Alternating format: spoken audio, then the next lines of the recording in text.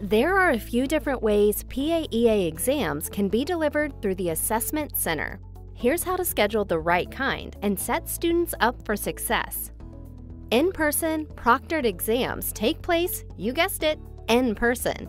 They are proctored by faculty or staff, on campus or in a testing center, and students take the exam using secure client software.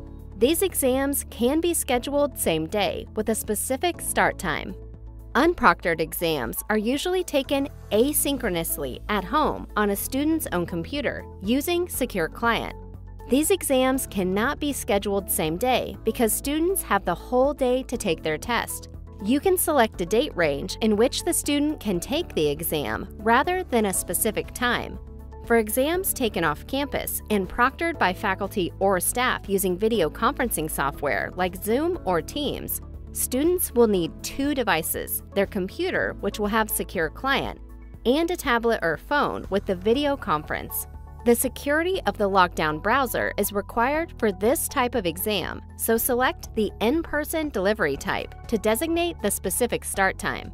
Do not select the remote proctored delivery type as it is intended for use with professional proctoring services.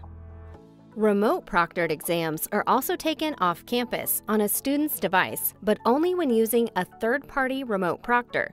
Because these services monitor closely and use screen-sharing tools, Secure Client is not used with this delivery type. Remote proctored exams cannot be scheduled same day. You can select a range of dates during which a student can schedule their exam with a third-party service. When scheduling a remote proctored exam, make sure the third-party service has the correct key code and PIN information to give the students.